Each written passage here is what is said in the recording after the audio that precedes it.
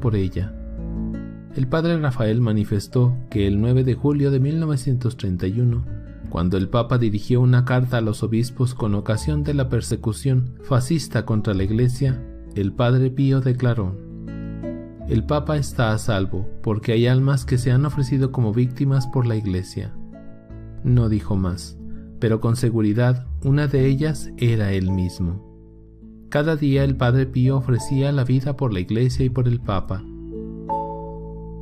En 1945 llegó una carta al convento de parte del Papa Pío XII, agradeciendo al Padre Pío por rezar por su salud y enviándole la bendición apostólica. El Padre Pío se había ofrecido por la salud del Papa. En febrero de 1952, el mismo Papa Pío XII había pedido que el Padre Pío celebrara una misa según una intención suya especial, reconociendo de alguna manera la santidad del Padre Pío. También se ofreció el Padre Pío por la salud de Juan XXIII y Pablo VI. Tenía mucho respeto por los obispos y se arrodillaba a besarles la mano, pidiéndoles su bendición. Incluso cuando se le comunicó la muerte de Monseñor Gagliardi, que tanto lo habría hecho sufrir, él respondió: "Mañana celebraré la misa por él". A la muerte del Papa Pío XII, el Padre Pío sufrió varios días de una otitis dolorosa y tuvo que dejar de confesar durante 2 días. Pero el Señor le hizo ver al Papa en el cielo. Ante la elección del nuevo Papa Juan XXIII, el Padre Pío se alegró y rezó por él. Un día, ante las disposiciones del Santo Oficio en 1923, un religioso manifestó de modo violento su desacuerdo ante él, pero el Padre Pío respondió con fuerza: "Nosotros debemos respetar las decisiones de la Iglesia. Si el Santo Oficio ha decretado estas cosas es para evitar el fanatismo que tanto nos fastidia a todos. Nosotros debemos callar y sufrir". Al único papa que conoció personalmente fue a Benedicto XV, 1914 a 1922. Fue al ir a Roma del 16 al 23 de mayo de 1917 para acompañar a su hermana Graciela, que entraba como religiosa de Santa Brígida. En 1921, este papa le decía a Fernando Damiano, vicario general de Salta: "El Padre Pío es uno de esos hombres que Dios manda de vez en cuando al mundo para convertir a los hombres". El Papa Pío XI, 1922-1939, en una primera etapa no estaba muy convencido de su santidad ante tantas denuncias recibidas en su contra, pero a partir de 1933 se convirtió en su defensor y mandó personalmente que le quitaran las restricciones en su ministerio. Pío XII, 1939-1958, como hemos anotado, se encomendaba a sus oraciones. A Francesco Messina, el autor del famoso Via Crucis de San Giovanni Rotondo, el Papa Pío XII le dijo en una audiencia privada: "El Padre Pío es un santo". El Papa Juan XXIII, 1958-1963, tuvo sus dudas cuando en 1960 le llegaron las denuncias de inmoralidad que decían que eran ciertas y confirmadas por las grabaciones y cartas privadas. Felizmente, el arzobispo de Manfredonia, a quien pertenecía al convento del Padre Pío, le aclaró que todo eran calumnias y le aseguró: "Conozco al Padre Pío desde 1933 y doy fe que ha sido y es un hombre de Dios, un santo". El Papa terminó la entrevista diciendo: "Don Andrea, qué alivio me has dado. Vete ahora mismo y cuenta todo esto al cardenal Ottaviani y al cardenal Tardini, porque mañana tendremos una reunión y hablaremos de esto".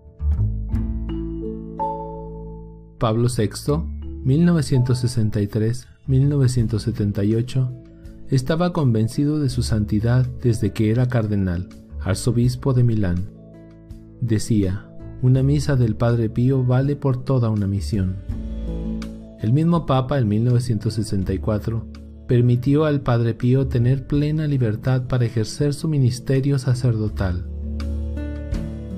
El 12 de septiembre de 1968, unos días antes de morir el Padre Pío, le escribió al Papa Pablo VI una carta en la que le decía: «Santidad, sé que su corazón sufre mucho estos días por la falta de obediencia de algunos, incluso católicos, a las altas enseñanzas que vos dais en nombre de Dios, asistido por el Espíritu Santo.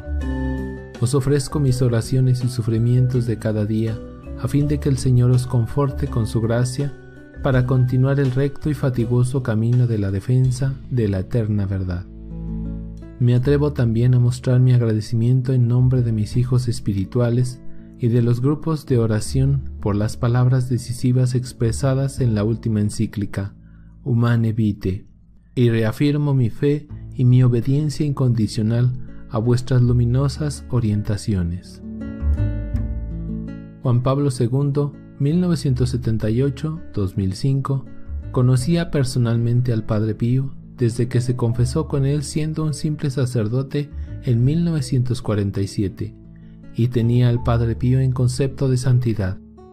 Siendo obispo de Cracovia y asistiendo en Roma al Concilio Vaticano II, le escribió una carta el 17 de noviembre de 1962 para pedir su oración por la salud de una doctora médico polaca, Wanda Poltauska, en la que le decía literalmente en latín: «Venerable Padre, le ruego una oración por una madre de 4 hijas, de 40 años, de Cracovia, Polonia, que durante la última guerra estuvo en un campo de concentración en Alemania y ahora está en peligro gravísimo de su salud y de su vida, debido a un cáncer, para que Dios, por intercesión de la Virgen María, le muestre su misericordia a ella y a su familia». Cuando el administrador de la casa Solievo le leyó esta carta al Padre Pío, él le dijo: «Angelo, a esto no se le puede decir que no. Guarda esta carta porque algún día podrá resultar importante».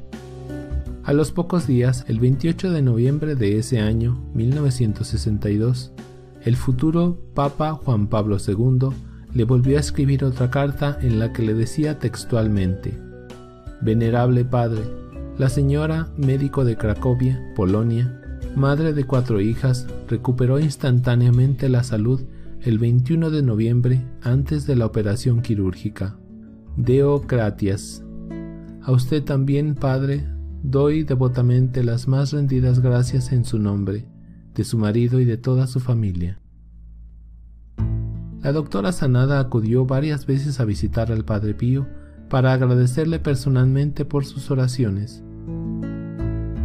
El Papa Juan Pablo II, siendo todavía cardenal cuando ya había muerto el Padre Pío, visitó San Giovanni Rotondo en 1974 y, siendo Papa, visitó el convento el 23 de mayo de 1987.